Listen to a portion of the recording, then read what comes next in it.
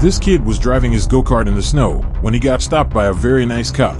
The kid had no license and was probably a bit nervous when the cop pulled him over. How's it going? How's it going? How you doing? Not too bad. What are you doing? I don't know, just loving the snow, I guess. Loving the snow. Yeah. Okay, I don't think this is entirely legal to be driving on the public road. Okay. Okay?